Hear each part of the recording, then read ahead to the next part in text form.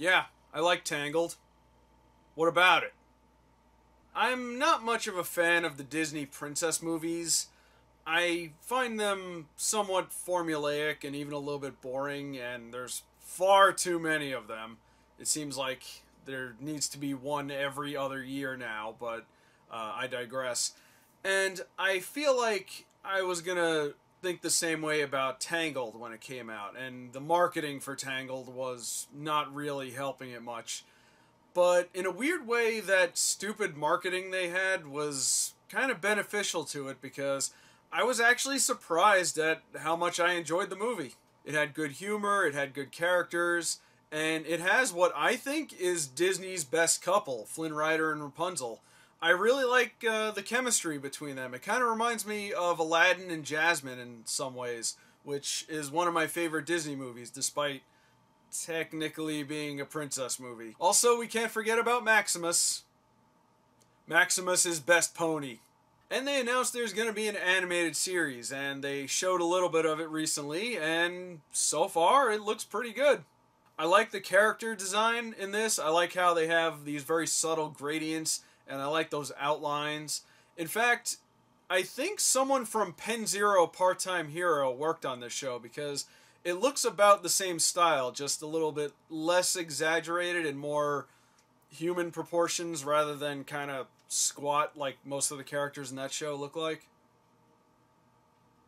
Hey, when's that show coming back? I should also note that some of the voice actors from the movie came back to reprise their roles, including Mandy Moore and Zach Levy as our two main leads. So the main thing people were wondering about this series was, why does Rapunzel have her hair back? Because, well, spoilers for the movie, but she gets her hair cut and she loses her powers. So people were wondering how she got her powers back, especially considering the series is supposed to take place in the time between when Rapunzel returns to the castle and when her and Flynn Rider got married. Another big change is that Rapunzel's parents have voice actors now, obviously. Now, one of the charming things about the film was that her parents, even though they didn't have a whole lot of scenes, never spoke. They allowed their emotions and their actions to, speak for them. But obviously they needed to get voice actors for the series if this is going to be about her living in the castle now. And they got Julie Bowen and one of my favorites, Clancy Brown, to voice them. And I think they do a really good job. They also established a lot of what happened in the time since Rapunzel got kidnapped, because the king pretty much just wanted to clean up the streets of his entire kingdom. He didn't want any robbers or ruffians or anything like that, and he locked up so many people, and he tried to bring as much peace to his kingdom as possible because he didn't want to see anyone else get hurt like he did. And they established a lot of things, like he's very overprotective of Rapunzel now, and you can tell in a very emotional performance too. This is why I said that the voice actors for the parents did a really good job. But that brings us to some new characters they brought in for the series. One of them is this thief girl that I assume is going to be a recurring villain in the series, because when she showed up, they kind of treated her like she's a big deal. She crashes Rapunzel's coronation, and she tries to start a coup against the kingdom because her father was a thief that the king had locked up, and they established that he may have died as a result of his imprisonment, and she's very angry about that. There's also Cassandra, who is Rapunzel's lady-in-waiting, but she's a closet adventurer.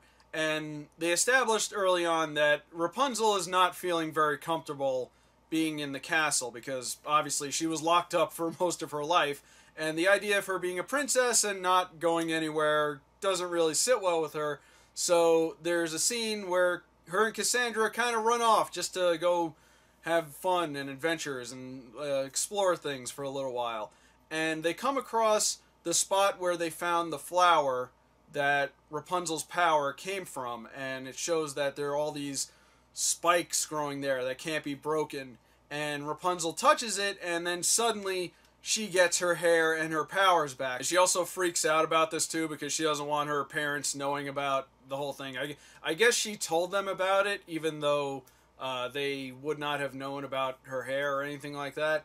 But, you think you could just cut it, right? Just like they did in the series. But no, they established that this hair is pretty much indestructible. And there was this really funny scene of Cassandra just trying to chop it with axes, and she had all these knives and things hidden away, and she was trying to cut it, and every time she would hit the hair with something, it would shatter. So far this has been a pretty good start to the series. They established all these new characters, they established characters we know already, but showed them in a different light, like the parents, and they might do some exploration for Rapunzel's powers, or where they came from, or some kind of explanation for them, or something like that. So yeah, I really like this so far. So far, all they've shown is a TV movie. It's called Before Ever After. I think the premiere is on March 24th, which may or may not have passed, depending on when I put up this video.